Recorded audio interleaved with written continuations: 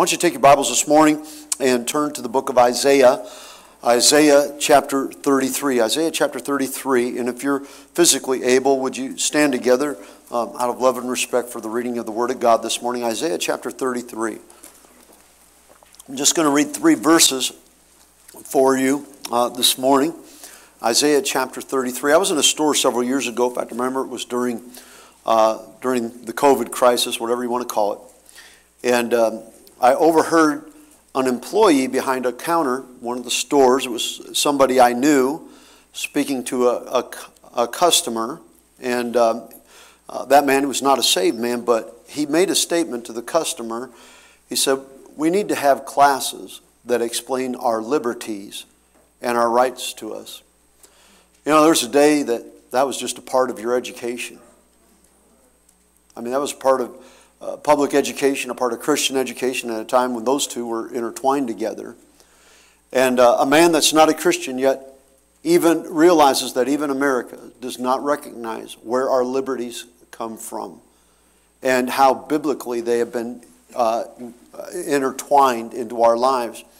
Isaiah chapter 33, verse number 20, the Bible says, "Look upon Zion, the city of our solemnities. Thine eyes shall see Jerusalem, a quiet habitation, a tabernacle that shall not be taken down. Not one of the stakes thereof shall ever be removed, neither shall any of the cords thereof be broken. But there the glorious Lord will be unto us a place of broad rivers and streams, wherein shall go no galley with oars, neither shall gallant ship pass thereby. For the Lord is our judge, the Lord is our lawgiver, the Lord is our king, he will save us." Heavenly Father, Lord, we thank you for your word this morning. We pray that the Holy Spirit that has inspired it, Lord, will have a message for us today. Lord, not from the mind of a man, but from the heart of our God. And Lord, from your word, Lord, not to be as others who are destroyed, as you said, for a lack of knowledge, but Lord, to be strengthened because of it. And we just pray that today that, Lord, that your Spirit would fill the hearts of those who hunger and thirst for righteousness. And we'll give you our thanks for it in Jesus' name. Amen. God bless you, church. You can be seated this morning. There are different types of governments. There is a monarchy that has a king. There is an aristocracy. That's where the rich rules over the poor. There is an oligarchy where a few rule over many. There's a dictatorship where one rules over all. There is a theocracy. That is where God reigns in government and is in authority over government. There's a republic. And a theocracy is God's intent for government. Theo means God. It means that God has established a form of government, and a nation of citizens follows God's law and authority. That's good for any nation in this world, not just our nation, not just for Israel. But it begins with what God said to Israel in Deuteronomy chapter 6, verse 4. Just like our national motto is "In God we trust." For Israel, it is that verse, Deuteronomy 6:4. "Hear, O Israel, the Lord our God is one Lord." It acknowledges the Lord, who always is and has been and always will be, as the Almighty God, and recognizes him as Lord, as a sovereign governing authority. And then we have Isaiah chapter 33, verse 32. "For the Lord is our judge, the Lord is our lawgiver, the Lord is our king, he will save us." Now, if you're looking for an outline, each of those statements is it this morning. And it'll take me a minute to get there. But here in Isaiah chapter 33, Israel was living, the kingdom of Judah was under the rule of King Hezekiah. By and large, Hezekiah was a very good and a very godly king. At this time, the nation of Assyria, which was a greater nation, a more powerful nation, a nation that had already invaded the northern kingdom of Israel, had its eyes on the southern kingdom of Judah. And this is one of the few moments in Israel's history where she was living, as far as the kingdom of Judah, the house of David, was living righteously and in submission to God's authority in civil government and in biblical worship. And God had, they could see that Assyria had their eyes towards them, and the people have cried out to God, and God has pronounced a woe on the enemies of Judah. speaking of that nation of Assyria, if you was to back up and read the chapter in its context in its entirety. And God is going to deliver them. In fact, if you was to read on in chapter 36, you find the invasion of Sennacherib, the king of Assyria. And we find that God did not do as with Gideon and did with 300 against over 100,000. The angel of the Lord himself went out and slew 185,000 in one night. The angel of death went out from the presence of the Lord and slew the enemies and defeated the enemies of Israel. Because God was ruling over his people. He was their judge, he was their lawgiver, and they were living in submission to his law. And as their king, he divinely protected his people. You go throughout our history, and a nation that chose God to be that chose to be one nation under God. There are many, many accounts in our nation's history. Just in the life of General Washington, how many times that it was recognized, not just by himself, but by those who witnessed accounts in battle where he had been divinely protected. Even in the French and Indian War, native chiefs that recognized that Washington had a God that protected him, and he could not be defeated in battle. He'd come back with his coat full of bullet holes, and yet not one bullet in his body. I mean, there are numerous accounts, and there are many others. God divinely protecting those that lived under there. And they acknowledged that as they were living under God's righteous rule, they acknowledged how God ruled over them in a theocratic, triune way. He was their judge, their lawgiver, and their king. Now, God's system of government has always been theocratic. It's always been a God-governed authority that rules over civil authority. The Garden of Eden was a theocracy.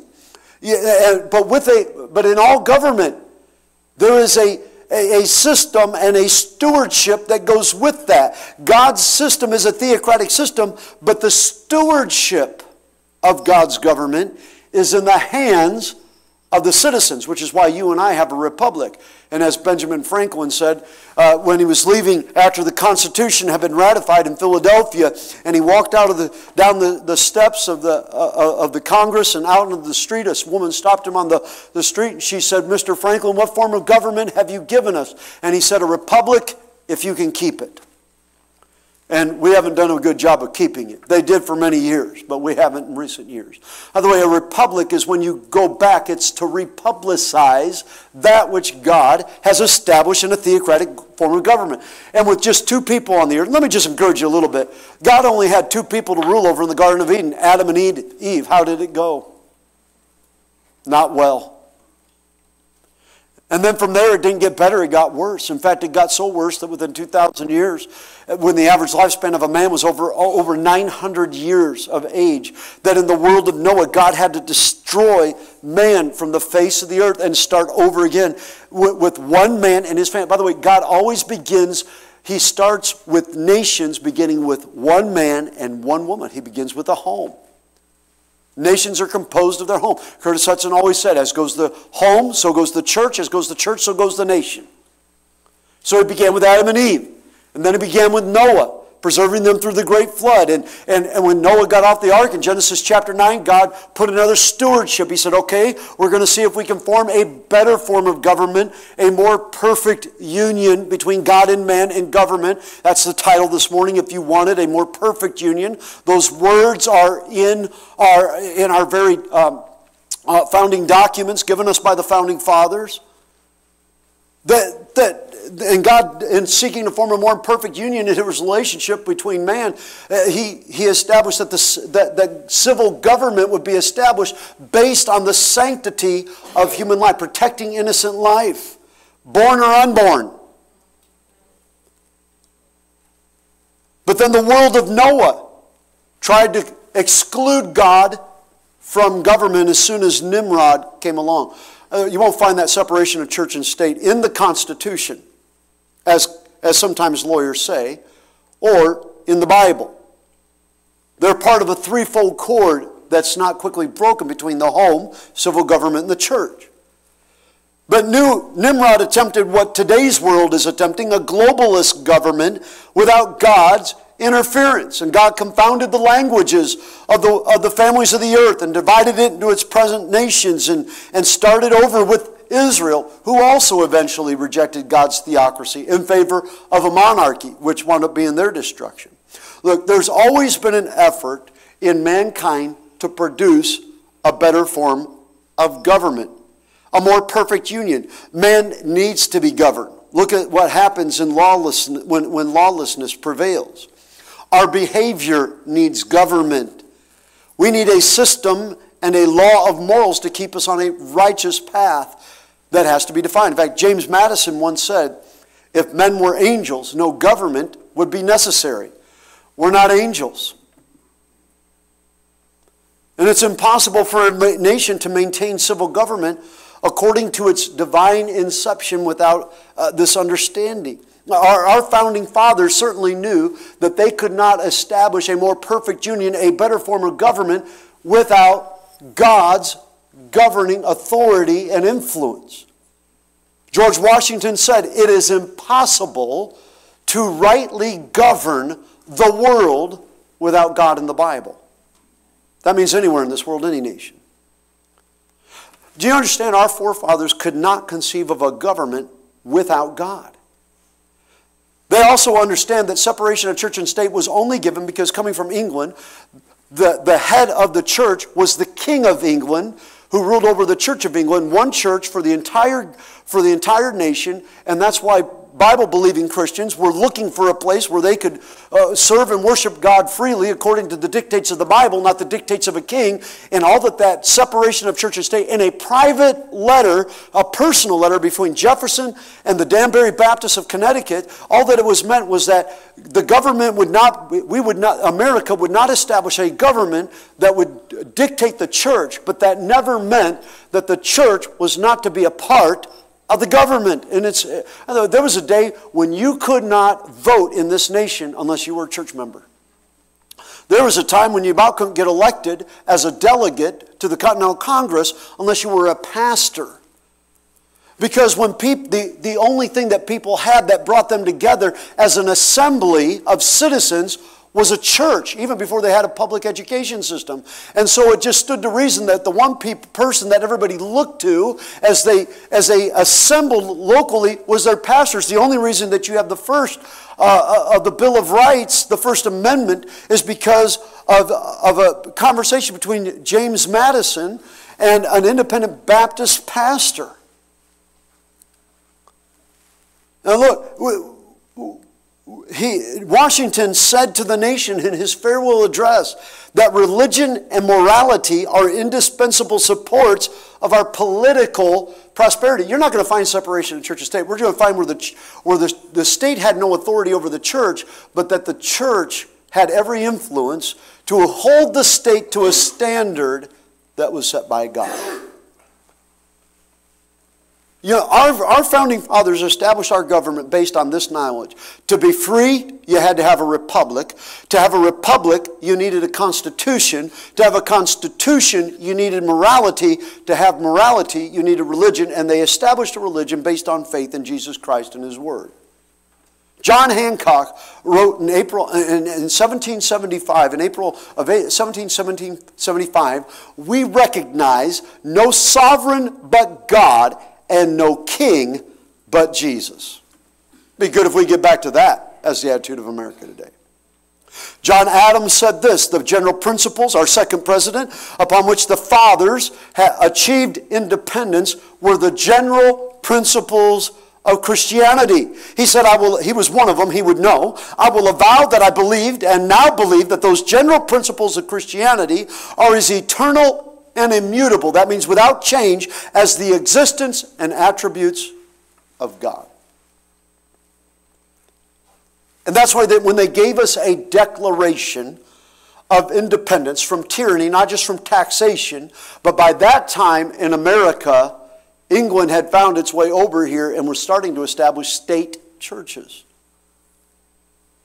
That's why they said, by the way, do you even understand that you would not have no freedom of religion without God, that during the millennium when Christ rules and reigns for 1,000 years, if you were to go and read in the prophets, it says that every man, we will walk in the name of our God and every man will walk in the name of his God. Do you understand that during that time when Christ rules as king for 1,000 years on this earth, that not everybody's going to follow him? He'll let them still walk in the name of their God.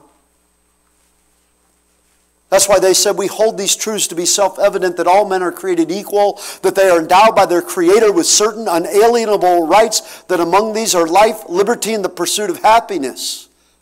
And that to secure these rights, governments are instituted among men, deriving their just powers from the consent of the governed. That's a democracy. That whenever any form of government becomes destructive of these ends, I think we're there today, it is the right of the people to alter or to abolish it and to institute a new government, laying its foundation on such principles and organizing its such powers in such form as to them shall seem most likely to affect their safety and happiness. And you know what principles they found most likely to affect their happiness?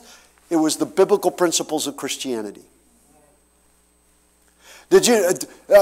Thomas Jefferson said, the doctrines of Jesus are simple and to the happiness of man. I said this Wednesday night. We look at life, liberty, and the pursuit of happiness as the way to live any way we want. Nobody tell us what to do, and so that we can be happy with whatever pleases us. That's not what they had in mind. They wanted us to have his life, the life of Christ, because he gave his life for us. They wanted us to have divine liberty, which is not the right for a man to live as he pleases, but for us to live as pleases God. And that there's no greater happiness than in man living in a right relationship with God.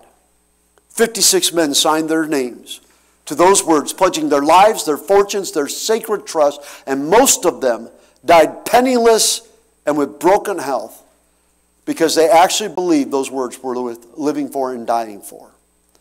Now, I fear, friends, that we've lost some of the sacred fire of our patriot hearts. John Adams wrote to his wife Abigail on July the 4th, 1776, the day that the Declaration was adopted. The Declaration of Independence was adopted by the Continental Congress. And he said that this day ought to be commemorated as the day of deliverance by solemn acts of devotion to God Almighty. He said, look, there's nothing wrong with you gathering your family together and having fireworks and a barbecue, but there's something wrong when a Christian people have forgotten the foundation of a Christian nation. And that we don't pause. I don't know about you, but this past week, I took time in my personal devotions to just pause and remember who we are and how we got here. And to think about, even though I was not there to witness the price that was paid, I am aware of the price that was paid.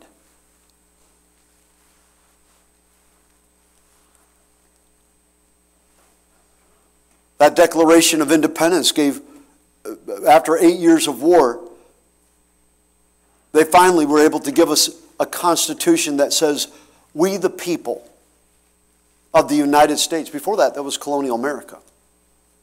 Now this is where we became the United States of America in 1783. In order to form a more perfect union, establish justice, ensure domestic tranquility, provide for the common defense, promote the general welfare, and secure the blessings of liberty and our posterity, do ordain and establish this Constitution for the United States of America. If you haven't read the Constitution, you ought to read it. It's not that long. You could read it in 15 minutes or less.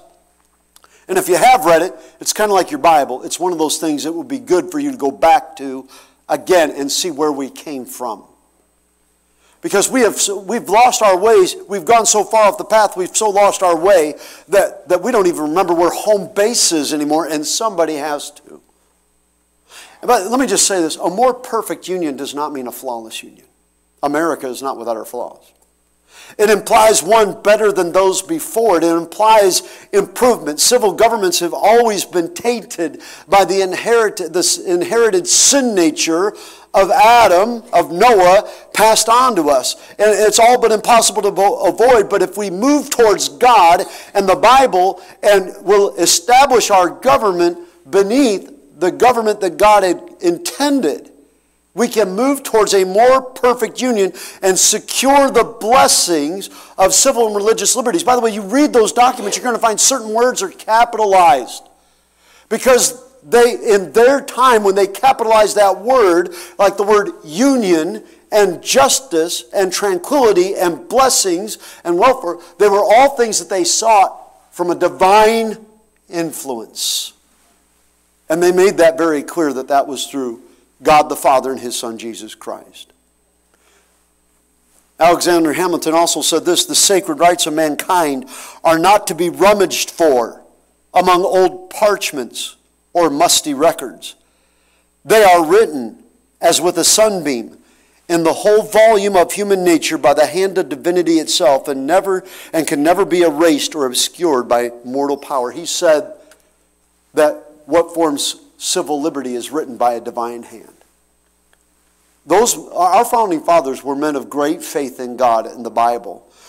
They were rugged industrialists, to be sure. They had pioneer spirits. They had varied political views for the future of our nation. But they had fervent hearts and fiery spirits, and boy, when they came to, you understand that once that war for independence was won from England, that wasn't the end of it. There was a great battle. There was great turmoil in our nation to give us that Constitution. That Constitutional Congress, I mean, they met for 3 weeks, and they were headline. And you got to understand, they didn't have near the number of people in this nation as we do today, a few million, and not near the number of representatives. But the North and the South were already very, very different. Immigration was already, even though it was largely British, it was vastly European, and it was very different. And Benjamin Franklin stood up and addressed the president of the Constitutional Congress, who was George Washington, before he was president of the United States, and said that, he said, we're not going to be able to get any farther. He said, our blood is too hot. And he said, he made a motion that they dismissed for 3 days, and then come back together and then see if they could ratify it. He said they were just too irate to be able to make a decision that day. And you know what? He said this, and I'll quote him here. He's speaking to the Continental Congress. He's speaking to George Washington, the president, not of the United States at this point, but of the Continental Congress.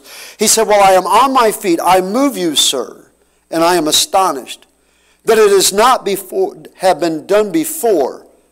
For when we signed the Declaration of Independence, he said, there's something we did when we signed the Declaration of Independence that we forgot to do, and we've messed up. He said we had a chaplain to read the Bible and to pray daily. And I now move that when we meet again, we have a chaplain to meet with us and invoke the blessings of heaven.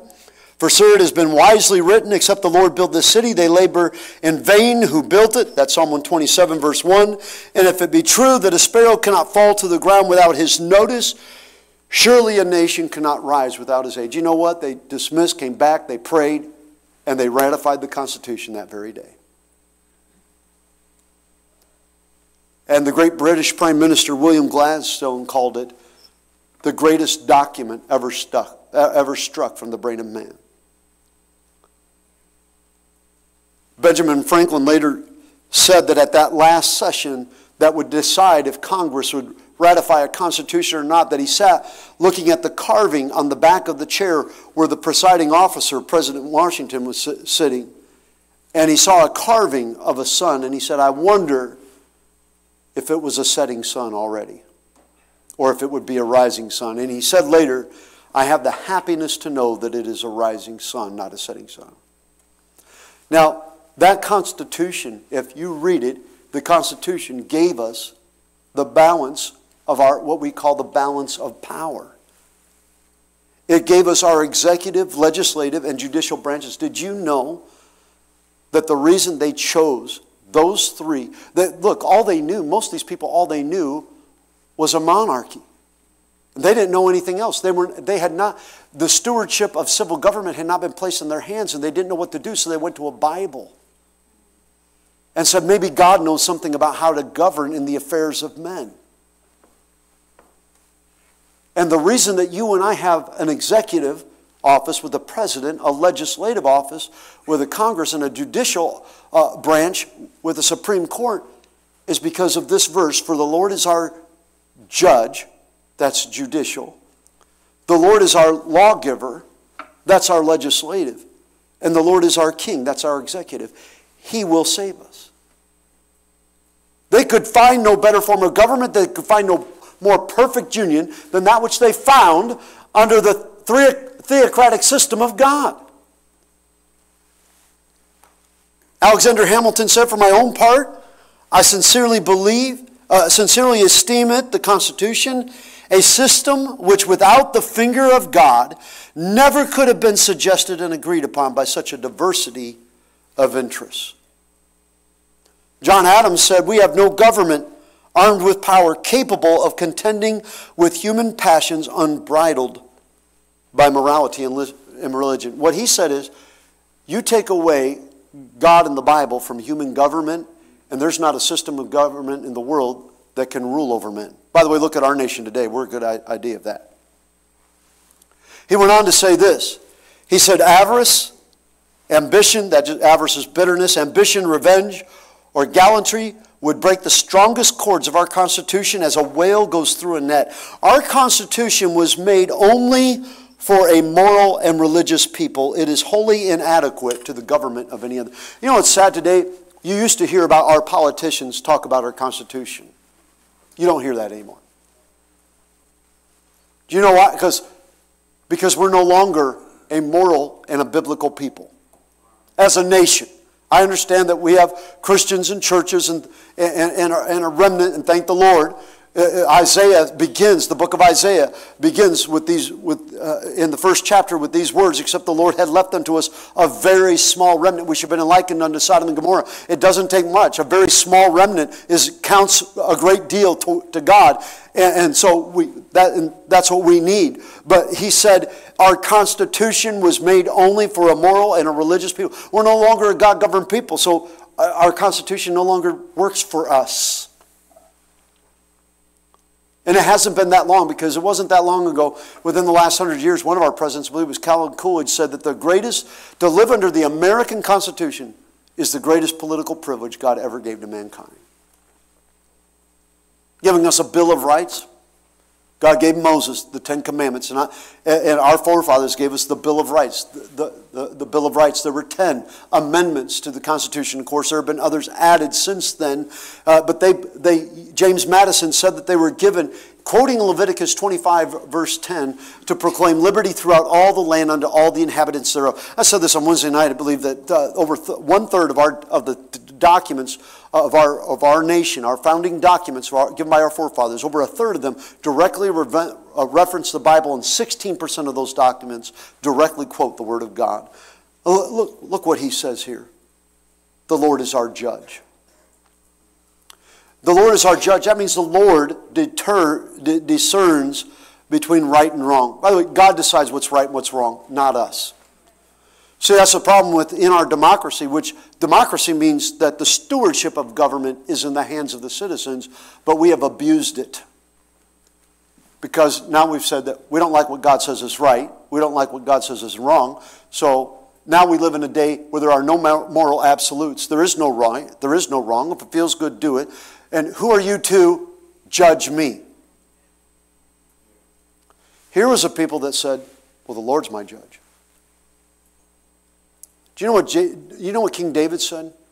He said, search me, O God, and know my heart, and see if there be any wicked way in me, and lead me in the way everlasting. That's civil government, church. When's the last time we have prayed that prayer individually? When's the last time we've said, God, so, by the way, as a Christian, we don't need to complain about the nation. We need to start getting back to self-examination.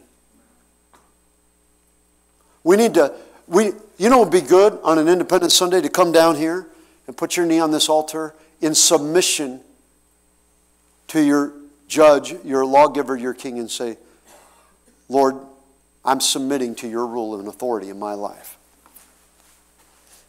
I'll tell you what, that could change your family. That changed you, that changed your home, that changes church. And I guarantee you that changed a portion of this country. God holds the scales of justice, and a false balance is abomination to the Lord, but a just weight is his delight. You listen to me. The great hypocrisy of America is our scorn for judgment. I'm going to say that again because I want you to remember it. The great hypocrisy of the United States of America is our scorn for judgment. Now, I'm as red, white, and blue as anybody in this room. I love America, and if we don't acknowledge our sins, we'll never repent of our sins. I'm for this country as much today as I've ever been, and I love this nation. I wouldn't live anywhere else. I wouldn't be a citizen of any other nation on this earth, but we want justice without judgment. We expect to be treated justly. We expect to be treated right, but we dare anybody judge. That's what people say. That's a hypocrisy, because we still have police officers and prisons and courts. Now, we've lost much of our sense of justice, and the more we find out, the more we try to... you know what man has found out as he's gotten away from the Bible? That we keep making laws. Everybody's just trying to be accountable to each other without being accountable to God. That's how our laws are based today. They're accountable to each other. Look, you'll never be accountable to each other properly without being accountable to God righteously. And that's why people will say things like this. Well, you're not God. No, but God's still God. And when people make that statement, they say it in such a way as if they believe that there is no God to whom they will give an account to. For the Lord shall judge his people. Deuteronomy 32:36. Psalm 96:13. Before the Lord, for he cometh. And he's coming, church. For he cometh to judge the earth. He shall judge the world with righteousness and the people with his truth. The Lord is our judge. He discerns between right and wrong. The Lord is our lawgiver. He decides what is right and wrong. God knows what's right and wrong. He decides what's right and wrong. Whenever man makes his own rules, there's moral decline, depravity, and destruction. The great hypocrisy of America is our scorn for judgment. The great lie of America is that man is progressively getting better and better all the time. Do you know how many laws, just our Congress, not state laws, not your town ordinances, do you know how many laws Congress has passed since 1789? Over 30,000. 30,000 plus. You know, if we get back to the Bill of the Rights and the Ten Commandments, I think we could retain those, and we wouldn't probably need the other 30,000 plus. I want you to turn just a few pages over in your Bible to chapter 59 of the book of Isaiah. I want you to see these verses. I could quote them for you, but I want you to see them for yourselves. Isaiah 59, verse 12, for our transgressions are multiplied before thee, speaking of the people before God, and our sins testify against us. When they go to court, the witnesses that come to bear witness against us are our own sins. For our transgressions are with us, and as for our iniquities, we know them. Iniquity, a sin is something where we didn't know it was wrong, but we're wrong. You know, you didn't see the speed limit sign. Iniquity is when you see it and you blow through it at 85 anyway, and a 55 mile an hour. It's willfully. Verse 13, in transgressing and lying against the Lord and departing away from our God, speaking oppression and revolt, conceiving and uttering from the heart words of falsehood, and judgment is turned away backward, and justice standeth afar off. For truth is fallen in the street, and equity cannot enter. Yea, truth faileth, and he that departeth from evil maketh himself a prey, and the Lord saw it, and it displeased him that there was no judgment. The Lord is our judge. He decides what's right and wrong. He is our lawgiver, determining right and wrong. The Lord is our king. The Lord divinely rules and watches over his people. Look at Isaiah chapter 40. Verse number 10, Isaiah chapter 40, verse number 10. I want to read you a few verses here. Behold, the Lord will come with strong hand. His arm shall rule for him. Behold, his reward is with him, and his work before him. He shall feed his flock like a shepherd. He shall gather the lambs with his arm and carry them in his bosom, and shall gently lead those that are with young. Who hath measured the waters in the hollow of his hand. I love this verse. You say, if you could take all the water from this world, over 2/3 of this world is water, the oceans, every one of them, every stream, every creek, every lake, and You couldn't hold 2 tablespoons of water in the hollow of your hand. And God says that He could hold the waters of the world in His hand and meteth out heaven with the span. That's from the span of a man's hands from the little finger to your thumb. God says, I don't hold the earth, I hold the universe in that space for you. To give us an idea. He's giving us an idea how big and how great He is. He said, who hath measured the waters in the hollow of His hand, and meted out heaven with the span, and comprehended the dust of the earth in a measure, and weighed the mountains in scales, and the hills in a balance. Who hath directed the Spirit of the Lord, or being His counselor, hath taught him? Who are you to tell God what's right and what's wrong? With whom took He counsel, and who instructed him, and taught him in the path of judgment, and taught him knowledge, and showed to him the way of understanding? Behold, the nations are as a drop of a bucket, and are counted as the small dust of the balance. Behold, He taketh up the islands of very little thing. Look, if I had a bucket here this morning, and I had a handful of pebbles, 225 some nations in this world, to just start dropping a pebble in a bucket, one at a time, 225 plus times. God says that's what entire nation, America thinks pretty well of herself. God says, you're a drop in a bucket. He said, I don't just hold America in my hand. He says, I hold this universe. I hold the heavens in the span of my hand. Who are you to tell me that my commandments are not, that my judgment is not just? To tell me that I am an unjust king, that I am oppressive, that I am intolerant, that I'm not sensitive. When the Bible says God is love. In fact, every problem man has is man's fault. And every answer to every one of, if there's a panacea, one answer for all things, it's Jesus Christ crucified, buried, and risen again 2,000 years ago and coming again for us. Sadly, the great embarrassment of America is our leadership. America's presidents no longer have the respect of the world. It's been this way for a long time. Republican and Democrat, just get off your high hat. Our national leaders used to be looked to with respect, looked to for direction, looked to for guidance when we were a moral nation. And we have not been looked to for a long time. We have dropped the ball.